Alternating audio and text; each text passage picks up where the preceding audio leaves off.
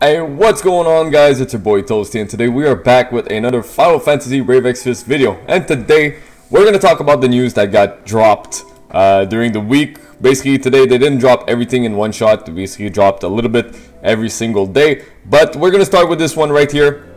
Challenge the grade count. And guys, I'm so sorry. I don't know why everything is stretched out. Some of them are stretched out and some of them are regular. So I'm sorry for that one. On Friday, by the way, if you guys know how to fix this, let me know down below in the comment section. Challenge the grade count will be available Friday the 26th. So right here, you guys will be able to challenge this big bad boy count. Let's see what Little Mog has to say. Magic attacks are ineffective against him, Kupo, so use physical attacks. You should weaken his offensive parameters, Kupo. So I guess magic and attack breaks are going to be really good on him, and you won't be able to do any magic attacks on him. So physical damage dealers, get ready, because you're going to have your work cut off. Or maybe not. Maybe it's going to be really easy. So let's see. As long as it's not as bad as last year with the inner chamber castle, man, I gotta say that boss was terrible. So initial completion reward, you get a 5% Moogle, which is always normal, pretty standard by now. Complete the quest, you get a 5% Moogle. No limit burst, 10,000 red vials. No items, you get 2 rare summon tickets, so we're going to be working on that to make sure we don't use an item. And evoke an esper, you get the Unholy Grimoire, which is a book, but also is a staff with Spirit 98, MP 10%, and Dark Elemental, which is really nice, especially for newcomers to the game. This staff will be actually really good for you guys. Then, we're going to go into the notices. We're going to start, you know what, we're going to start right here with the 3-star Esper unlock. So you guys will be able to fight Odin and Phoenix to basically make them 3 stars. So they're officially out on Thursday, so basically tomorrow after maintenance. I'm really excited for Odin, man. He's so cool. Can't wait to make him 3-star to have even more attack on your characters.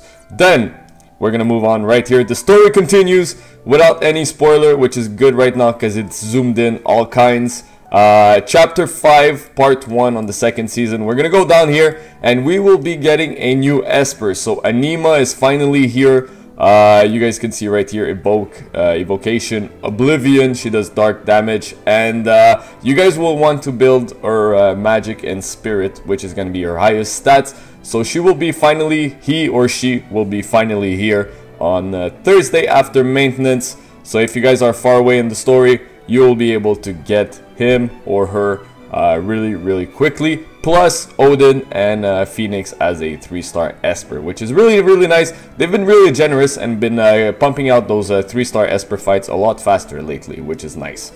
Also, in the Chamber of Awakening, you guys will be able, as they're saying right here, you'll be able to farm a little bit more, a little bit faster. So monsters in all difficulty levels now drop more awakening materials. Players can now earn more awakening materials to easily awaken their favorite units, and each difficulty level will be renamed according to the unit rarity for which the awakening material can be obtained. So this is actually really good, especially for newcomers. If you want to level up your 4-star into 5-star, or even for me, or for older players, sometimes you want to make your 4 stars into 5 stars, and I'm lacking a lot of those materials. So that will be actually pretty good to make some of the 4 stars become 5-star. So thank you, Gumi, for that, and yeah, that's actually a little bit of good news for that.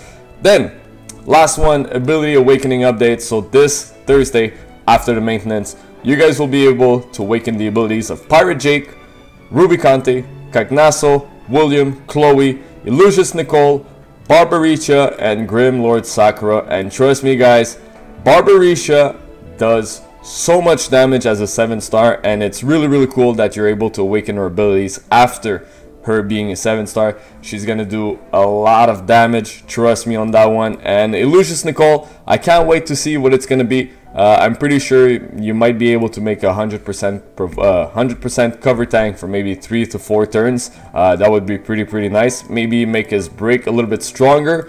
So we'll see. And Grimlord Sakura, I guess she's just gonna have a lot more magic power, which is always great. So these are going to be the characters that you guys are going to be able to awaken their abilities on Thursday after maintenance. Also, we're going to go back to the home, and we're just going to talk about something real fast.